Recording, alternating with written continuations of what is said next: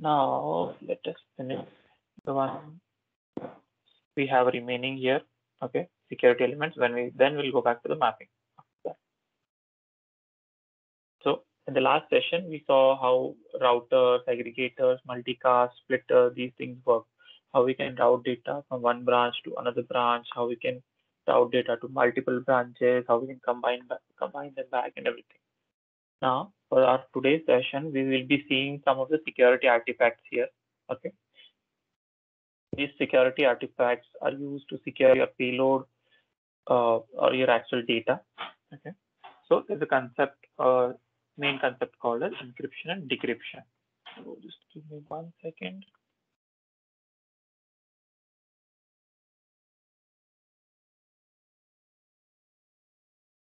Okay, encryption and decryption. Encryption basically means to convert your data into non-human readable format.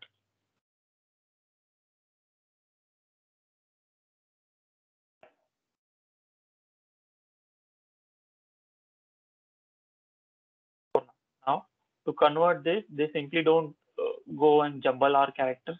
No, there are specific algorithms used. Okay, using specific algorithms, our data is encrypted. Okay. Now, when we have our encrypted data, there needs to be some way for us to get back our original data again, right? So that process is basically called decryption. To convert encrypted data back to human readable format.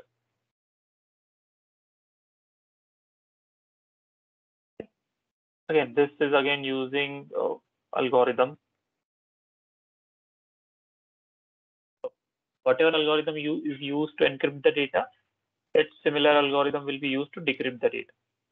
Okay, it's not like I can encrypt by any algorithm and I can decrypt by any other algorithm. Okay.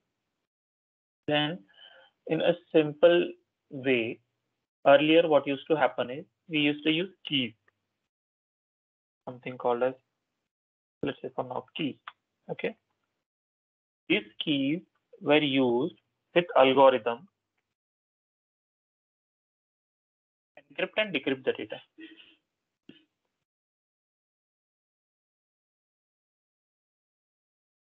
To encrypt and decrypt the data. Okay. But then what happened, let's say I'm encrypting some data. Okay. I'm sending it over the internet. Now to decrypt that data, you would also need that key, right? So for that, I'll have to figure out a way to send out the key as well. But what if that key is also exposed and data is also exposed? Then there's no point in encrypting this whole data, right? Okay. This is called a single key. These are called a single key encryption. Okay. But after that, what we had is we had symmetric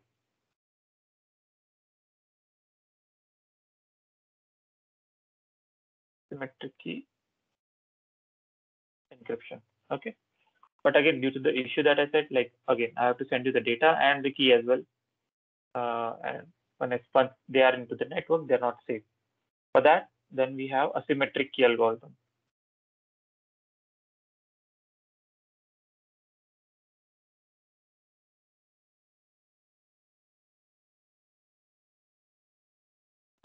Asymmetric key. Okay. In this format, what happens is there are two keys with every person or every system or every sender or every party. There's two keys. One is your public key, is your private key. Okay. Now, data is okay. Now, you must have heard this term, right? Public key and private key. So everyone has that. So public key is something that can be made public. You can tell that to everyone and anyone. Okay. But the private key is something that you don't share with anybody else. Okay. So basically, what happens is the data is encrypted using receiver public key. Okay. and that data can only be decrypted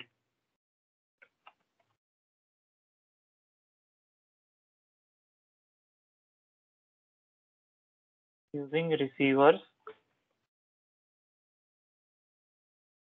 private key.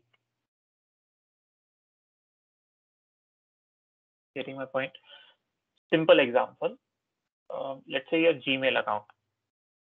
Whenever now this is not an encryption decryption, I'm just giving this for a concept. Okay. Whenever somebody sends you an email, what they use is they use your email ID, which is publicly available. Okay. But to read that email, okay, only you can read that email because you have that account's password. That's basically your private key. Nobody, I cannot read it with my own private. I cannot use your account with my password, right? I cannot decrypt those messages with my account. So in those cases, this is similar to it. So data is always encrypted using the public key and decrypted using the private key, the same key there. Is this clear? Yes. Yes. Right. Is this Yes. clear? Yes. Okay. That's basically a public key and private key encryption decryption. Okay. We encrypt data, we decrypt data. Okay. Then there's another thing called as signing. Signing will not convert your data into non-human readable format. It will not do anything with regards to your data. It will just add, it's similar to like adding a signature to your data. Okay. Now, what happens is this is done to verify the origin of the data. Let's say somebody has sent me an email, okay, and I want to know who the sender is. And now this is a very, very basic example. So I just go down, I can see the sender ID, that's fine. But if I go down, he would have signed that email as well. Thanks and regards from XYZ. Similarly, if you have received some document, some data, some payload, and you want to verify who has sent it, is this sender a correct sender? Is he a valid sender? Yes, no. Was there any change in the data? Yes, no. So usually signing is used when you don't want to encrypt, decrypt the data, but you want to verify uh, source or authenticity. Then signing is used. So in signing,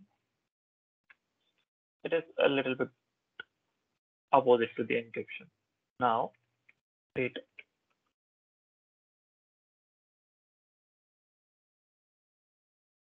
used to sign the data. A public key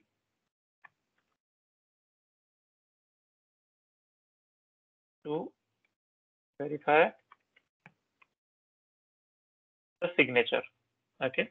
Your private key is used to sign the data. Okay. And public key is used to verify that signature that, okay, belongs to this person.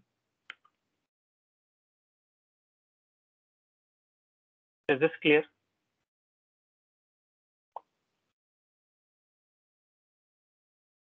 Yes. No. Yes. Yes. Okay. Okay. Business scenarios. Okay. Now, encryption, decryption, you might have heard PGP encryption, PGP decryption. Then you, if working in PI, you must have some, if not yet, in some future, you would receive a requirement like I'm placing files on SFTP, they need to be encrypted. You're fetching files from the SFTP or FTP or somewhere else and they need to be decrypted. Okay. Those are the kind of scenarios where you would be using encryption and decryption. Apart from that, for signing, you would receive scenarios such as we are again getting some data and we need to verify signature that it belongs to this party or that party. These data are usually sensitive and they have a lot of like, mostly these could be a private data, transactional data, bank details, things like that, sensitive data. So in those cases, you would have to check your signing. Now, going to the system. Here, under this lock icon, security palette functions. We have encryptors and decryptors. We have signer and verifiers. Okay, so let's go with encryptor. Again, here we have two types of encryptor, PGP and PKCS7 encryptor. So PGP is basically our pretty good privacy where we use public key, private key. Okay. This is the widely used encryption decryption. Okay. So whenever you want to encrypt the data, you go for encryptor. Okay. And under the processing, here, first parameter is, do you want to include signatures? Do you want to encrypt the data, sign it, and then send? Yes, no. If you select including, you'll have to sign the data. Then content encryption algorithm.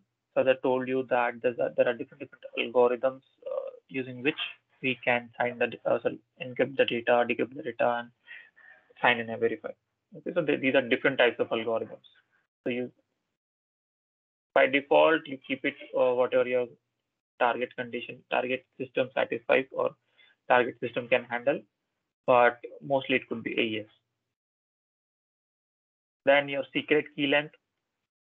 So there are different types of key length. So secret keys are generated, and when they are generated, they have some fixed length. Okay, so these are the secret key length. So the more length you increase, the more data will be secure, more time it will take to process. Okay, so based on your secret key length, you can come here. Compression algorithm. Once your data is signed, how do you want to compress it? Then armored is basically it will create a Mayank, yeah, one PGP. second. Compression Yes, algorithm. I mean, what's this? Like default. What do we use? it's zlib. I've not changed it anyways. Okay. You can use zip like we had here. No, that will come later. Okay. Sending or receiving data at that times also sometimes these compressions are used. So zip is one of the compression methods. Zlib I'll have to check. This could be for other systems. Okay. Then armored will basically encode your data into base64 format, and then here integrity protected data packet is basically it will create a header, I believe. I'm not sure about this one, but it will create a header for your data. Can you Once repeat these what are, is armored? I didn't it will understand. it will encode your data into base68 format. Okay, Base base. 64. Okay, okay. Okay. When that is done, this is one of the other mandatory parameter here, encryption key user ID. Okay. Now, as I said, you need to have a key to encrypt the data. You need to have a key to decrypt the data. Here, encryption user ID keys from public keyring. Now, let me tell you what keyring will be. That's not there. It's not there. It's not there.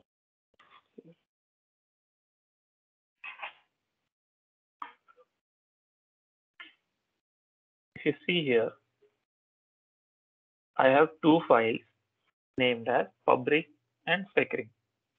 PGP public keyring, PGP secret keyring. Okay. These files, okay, for public keyring. The public keyring file or the public file contains all the public keys of the receivers. For example, in Hindi, we say chabiyon ka guchha, a bunch of keys. This is something similar. So here, I'll tell you how to add this file as well. But here, what happens is you always add whatever the keys you have into public key. And what are the secret key, your own keys you have, you add them to your secret keyring file.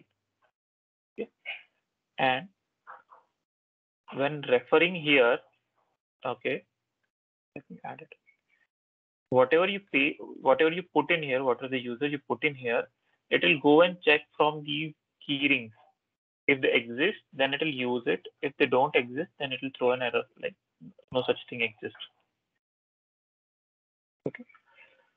So here your PGP keys and everything get deployed. So has anybody of you worked with the module adapter bean for PGP encryption or decryption in PIPO? No. No. So that's the module wheel adapter. In that, what happens is you give your path, you give your key, then you give your passphrase and everything. Okay.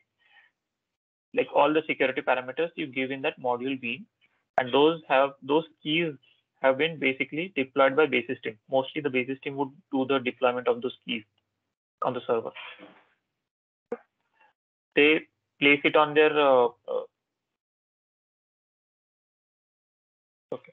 Are you guys aware that PIPO had its own file path, its own data storage,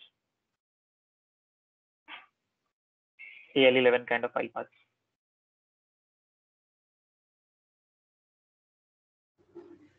No. Okay, let it be.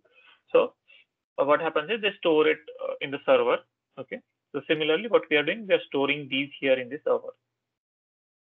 PGP public keyring, PGP secret keyring. We are storing these keys here, and then we'll be using it here. Okay, let me show you.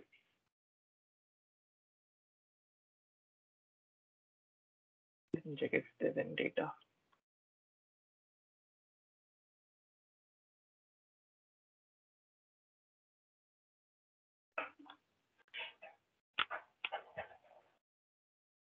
Mayank, this run simulation thing isn't working with all the payloads. Is there any specific size or something? Uh, it won't take more than 1 MB payload size. Okay, okay. Yeah, and couple of palette functions you'll not be able to simulate. We'll not be able to? What? Simulate couple of palette functions like here, your data store operations, or there's one more. Your calls to the external system, but you can simulate the responses there. There are aggregators, those you can't simulate. There are a couple of those. Okay. Okay, so now if you see this, this is the message.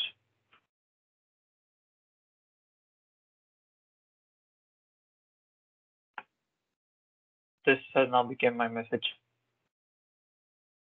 So it starts with this begin PGP message and ends with end PGP message. Now if you see, this was my data, and this is what it has been converted into. So that's basically a encryption.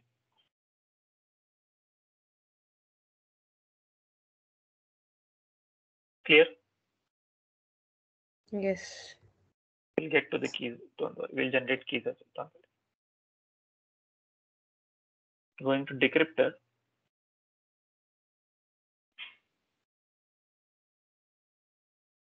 Okay.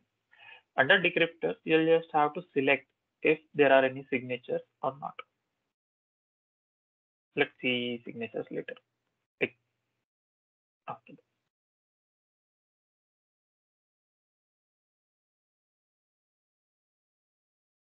For now, my public key and private key both are inside the system.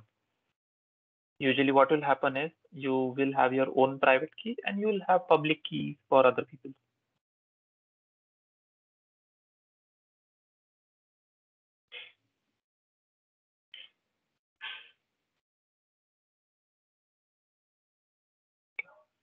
Now if you see the decryptor data was this, sorry, to decryptor data was this.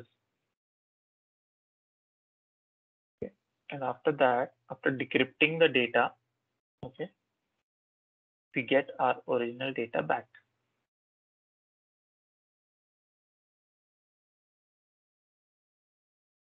So decryptor identified the private key using which it can decrypt the data and started decryption here.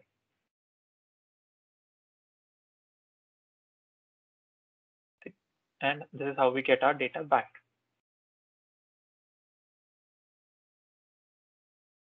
Any doubts? No. Okay. Now, as I told you, we can also sign the data at the same time while encryption or decryption. Now, if you see here, if I do signatures including, I need to enter the user ID from secret keyring. See, now this time it on top for encryption, it's public keyring, but for signing, it is secret keyring. Which ID you want to sign it with, basically. And then the signature algorithm. Different types. Mayank, I didn't understand this point. Why are we giving Mayank here? This is the user ID for which that keyring is assigned. I'll tell you. Okay, okay. Yeah. So there's a way you can create your own keys as well. I'll tell you that website. Just you store your keys there. Okay. This is the user ID with which my keys are like associated for now. So everything, like I cannot have here a 156 character thing. So it's a simple user ID that is assigned to that specific key. And these can be your sender receiver names like your SAP system, your cloud system, your third-party system, your SFTP, your a company's name, Capita, Capgemini, XYZ.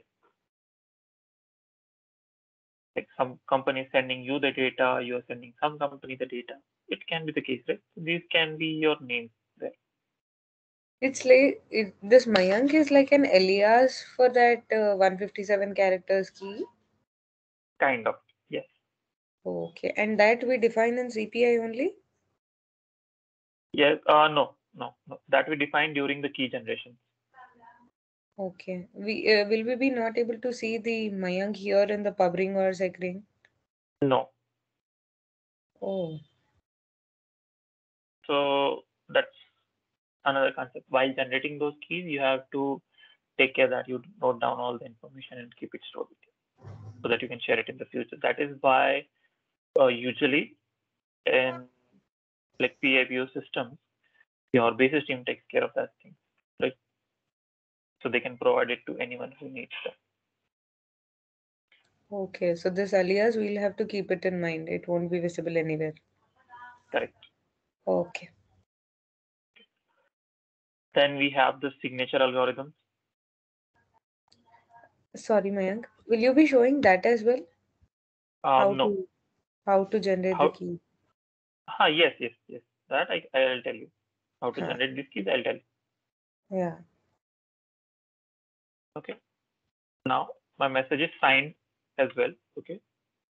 And here, if I do signatures none expected, let me just run it.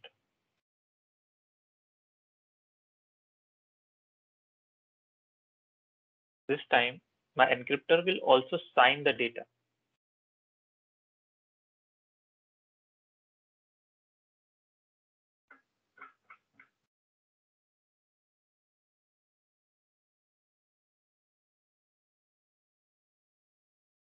Okay. So this is the body, and error details are the PGP message have been tampered. Okay. Reason, a PGP message contains signature, although signature is not expected.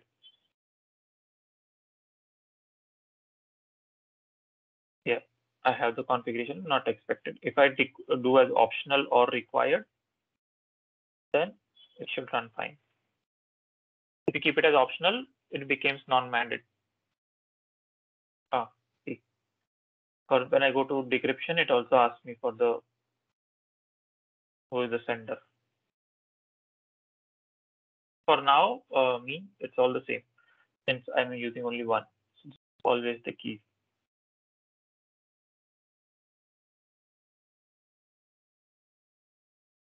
But here, your key for your sender system would be in progress, like SFTP system, company name, third party, anything.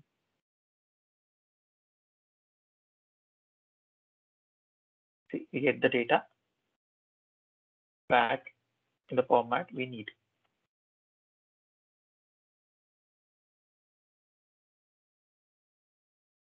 Clear? Encryption, decryption. Yes.